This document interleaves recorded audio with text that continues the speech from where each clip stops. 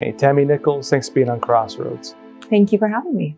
Now, I understand in Idaho you're dealing with an issue of medical kidnapping by CPS. Can you explain to us what is medical kidnapping?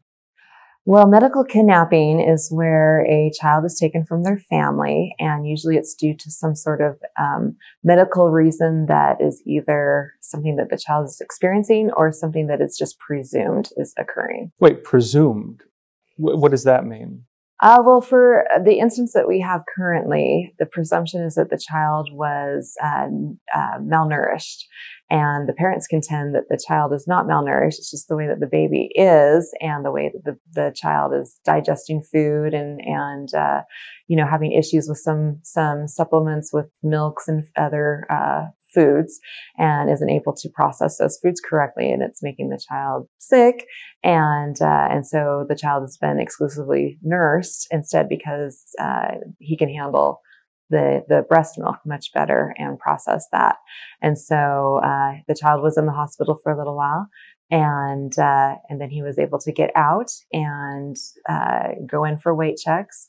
And without getting into too much more detail yet, the hospital, the doctor at that time, not at the hospital, but at a clinic, had decided that it was a case for CPS to handle because they felt that the child was malnourished. So the doctor made an assumption that the child is malnourished, even though there's medical reasons for this. They call up Child Protective Services, then what happens? Well, in the case that we have going on in Idaho right now, the family was scheduled for a weight check. They'd already been into a couple, is my understanding, previous couple of days.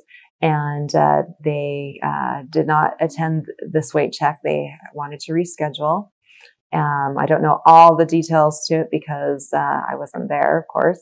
But what happened and what I ended up seeing is a Facebook Live video that came on my Facebook because I am friends with one of the parents. And they had the police surrounding them at a gas station. And they were being told that their child needed to go to the hospital. And instead of just giving the child up, they were asking questions. There was some people that were handcuffed at that time, including a sibling of the mother, because they thought that the sister was the mother, and she was not. And then the next video that I ended up watching that came on was in an ambulance, where they were telling the mother that she needed to turn over her baby, and they were going to take the baby to the hospital, and that she was not allowed to go with them, and they were going to take the child into custody. Now, I understand in Idaho this is a big case right now regarding medical kidnapping, where Child Protective Services or the state can basically take your kid away, as happened recently, as you described, based on the assumption of a doctor.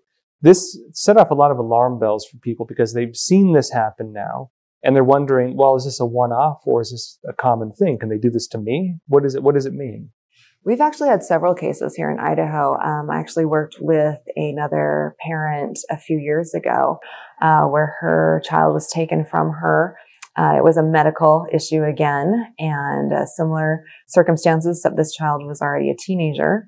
And they went through the whole court process. The child was taken away, put into foster care, and the mother had to prove her innocence. Everything that they charged her with, she was never found guilty of anything. She was able to get her child back after many, many months, but she is still working on getting all of her name cleared and all the legal entanglements handled. Explain this to me. Normally in the U.S., you're innocent until proven guilty. So you said you had to prove her innocence. Is this different in this case? That's what we are finding is that when these cases happen, the guilt rests upon the parents to be able to prove themselves innocent. So a CPS or just about anyone can make an accusation against parents or against the provider of the child and say that this child is being neglected or abused or whatever the case may be. And it seems that the intent as far as proving their innocence falls upon the parents, even without them being charged with anything, which is what happened in this last case as well with this baby.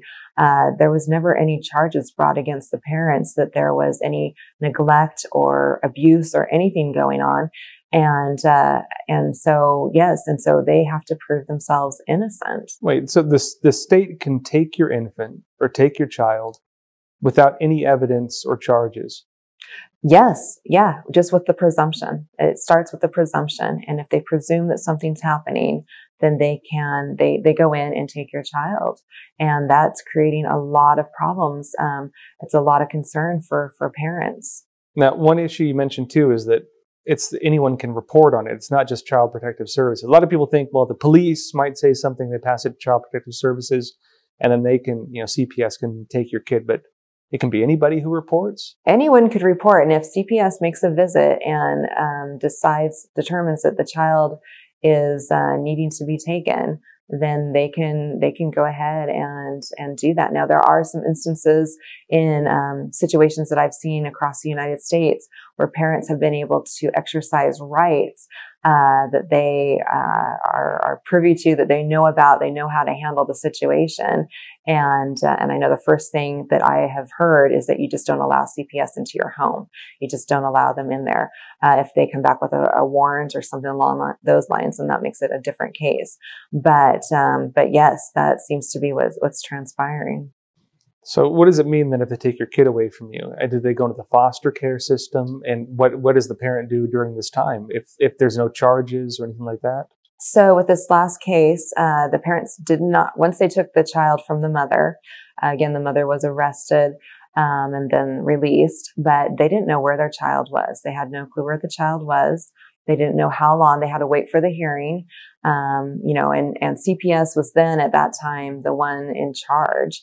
And they were the ones making the decisions on if the parents could visit the child, for how long, if they were going to be able to make any decisions or determinations with the child at that time. It seems that the parental right aspect is taken away at that moment, and it's turned over to CPS. And now you're at the discretion of what CPS wants to do and what they're allowing you to do at that time. Now, this seems almost like a different legal system. And in America, again, you're innocent until proven guilty. Like the Napoleonic system, for example, was guilty till proven innocent.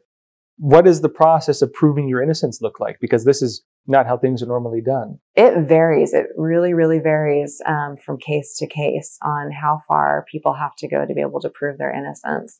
Some have been resolved fairly quickly. Some take a long, long time. With the mother, with the teenager, you're talking 18 months roughly, and maybe even longer now, because she's still trying to clear her name. She got her child back, but she's still trying to get her name cleared, get all the legal entanglements wrapped up. And so she's still doing it.